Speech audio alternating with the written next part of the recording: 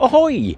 Welcome to Prague and welcome to another episode of the Mars Guide. Now, here in Prague, restrictions have been lifted temporarily, so now I'm allowed to wander outside without a mask. So I thought for the conclusion of this little mini-series, what have the Czechs ever done for us, that I would do it in a different location. And here I am, standing next to the beautiful Vltava River.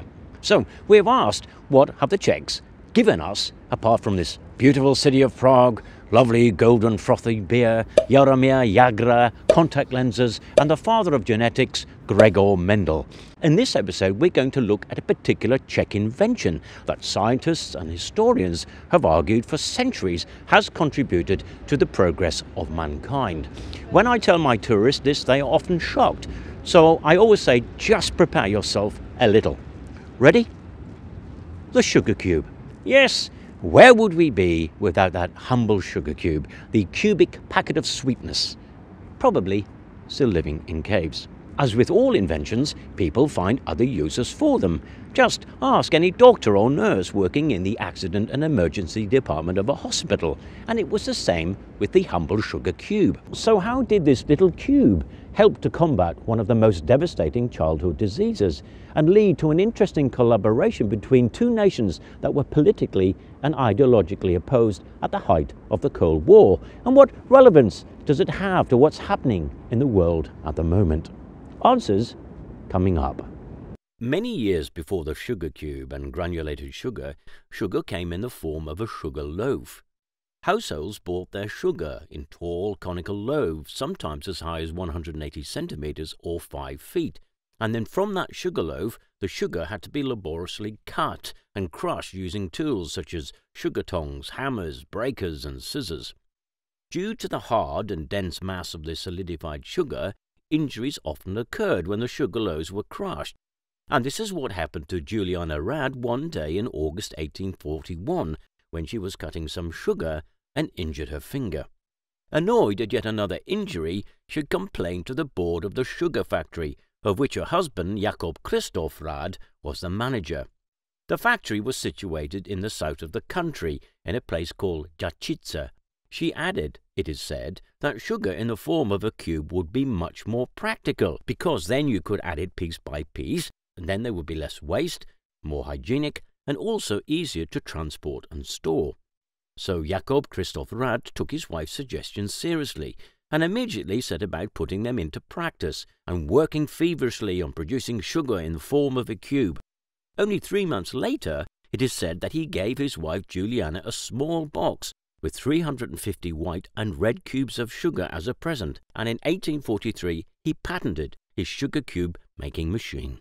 And very soon the invention took off, particularly in the cafes of Vienna. This was, after all, the Victorian age of the Industrial Revolution. People revelled in how man was harnessing nature and science to his or her own needs. And, in a way, the sugar cube was an example of that.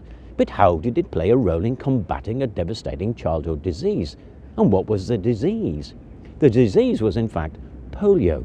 But first, as always, a bit of background. Poliomyelitis, polio, is a highly infectious viral disease that mainly affects children under the age of 5. The virus is transmitted by person-to-person spread, mainly through the fecal-oral route. Yuck! Once in the intestines, it multiplies, and from there it can invade the nervous system and cause paralysis.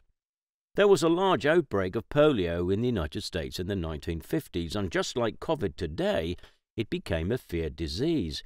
In fact, they worked out that the virus was passed on during the summer months through places like swimming pools, as you know, not the most hygienic of places. And so they were often closed, as were theatres, cinemas, and places that people could gather. The disease was mild in some children, but for a small percentage, it had a devastating effect on their nervous system, inducing a paralysis that includes the muscles used to breathe. So, essentially, children were suffocating. Therefore, to treat the potential suffocation, lots of children were placed in something known as an iron lung, which is essentially a metal tube that worked by regularly changing the pressure inside, and that regular change artificially inflated and deflated the lungs. As you can see in this photo, hundreds of children ended up in an iron lung. It seems horrific, and no doubt it was. However, it saved the lives of thousands of children. Yet many who survived suffered long-term effects, in that the virus left them weak and partially paralyzed. And what is even more tragic is that a few victims had to use an iron lung for the rest of their lives. So, just as we have seen recently with COVID, the race was on to find an effective vaccine, and the two scientists leading the race were Jonas Salk and Albert Sabin, but both had a different approach. Salk believed that you needed to use a killed vaccine that would bring about immunity but would have no chance of causing the disease. Sabin, on the other hand, believed that you needed a weakened live virus, since he felt that would provide better, more long-term protection. Salk's vaccine was an injection in the arm. Sabin's was an oral vaccine. Initially, Salk won the race, and his vaccine was rolled out in the 1950s. But because there was already a vaccine available, Sabin struggled to get any funding for the clinical trials of his oral vaccine. So he turned to the Soviet Union, then under communist control and the ideological enemy of the United States. So why did it happen at the height of the Cold War that two enemies collaborated? Because of the very fact that everyone wanted the same outcome, irrespective of political beliefs. Both countries wanted to find an effective vaccine, so perhaps it was a good example of international cooperation. And Sabin's vaccine was trialled in a number of ex-communist countries, including the then Czechoslovakia. About 3.5 million children, aged between 2 months to 14 years, that is about 93% of Czechoslovakia's child population, were vaccinated. The vaccine was administered in a liquid form in a teaspoonful of syrup simplex. Because Sabin's vaccine was easy to administer, it took over Salk's vaccine as the vaccination of choice and was administered by putting the vaccine onto a sugar cube. In fact, as a child, I can remember taking the polio vaccine on a sugar cube. Now, because of the mass vaccination program here in 1961, Czechoslovakia was the first country in the world to declare that they had eradicated polio. And by 1961, only 161 cases of polio were recorded in the US.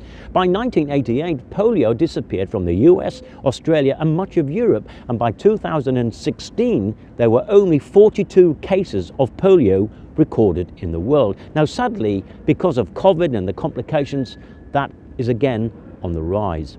And in these times when vaccines for COVID are beginning to be rolled out, the fight against polio is perhaps a wonderful, important example of the power of vaccines in combating disease. So when or if you have a choice to be vaccinated or not with a vaccine for COVID, I would suggest first looking at the facts and statistics rather than at the conspiracy theories.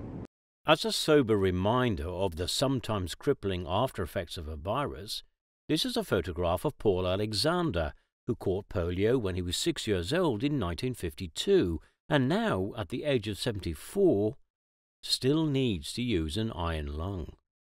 But back to the sugar cube.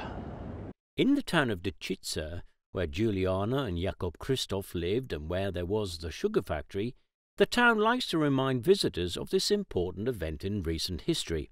In the town you will find this memorial, on which a sculpture of a sugar cube is proudly displayed. So there we are. That is our look at the humble sugar cube, invented here in the Czech Republic, and how it played an important role in helping to almost eradicate the terrible paralyzing disease that is polio.